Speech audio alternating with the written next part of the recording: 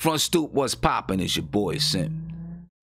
If you like talking about hip-hop, society, life, then make sure you subscribe to the channel, ring that notification bell, and check to receive all notifications so you'll be notified anytime I go live, drop a video, or post in my community section. Now, your boy Nas was on the Breakfast Club this morning, and I know we've been talking about Nas a lot, but that KingsDisease is everywhere right now, and he's everywhere right now. And they were asking him about gentrification in Queensbridge.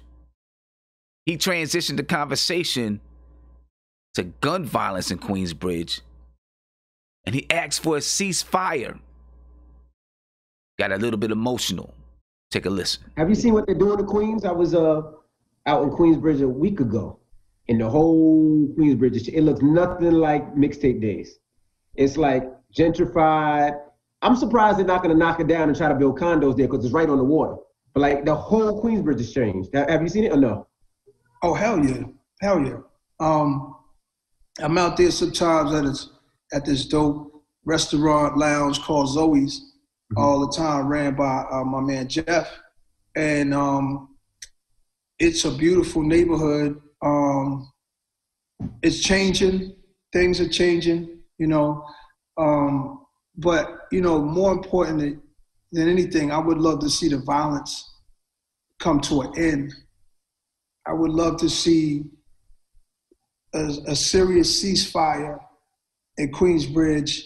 All we got is us. I got a couple more questions for you. Out of your whole discography, what's your favorite body of work?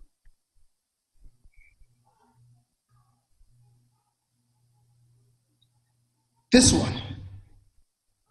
You get a little emotional. KingsDisease. I know it's sad. Yeah, I get that way sometimes. It's sad to see brothers shooting each other, especially in the hood that you grew up. You ever thought about going back and trying to do that ceasefire there? Maybe you and Have go there because y'all both from the bridge and try that. Yes. You can make that happen. You got the power. You got the power to make that happen. They listen to you. They definitely. Yeah, for sure. We'll see what we can do. Much love to the whole neighborhood. Queensbridge, Ravenswood, Astoria, everybody. Love.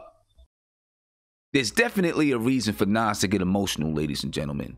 According to ABC Eyewitness News, as of August 9th, there have been a total of 833 shooting incidents with 1,017 victims. By comparison, there were 466 shooting incidents with 551 victims last year for the same time period, and 449 shooting incidents with 548 victims in 2018 for the same time period. In this past weekend, there were at least 35 shootings and 46 victims, and at least 5 people were killed, including a young mother of 3. Of course, what you're not going to read in that article are the years of cultural depression, anger, anxiety, poverty, all rooted in systemic oppression that lead to this gun violence.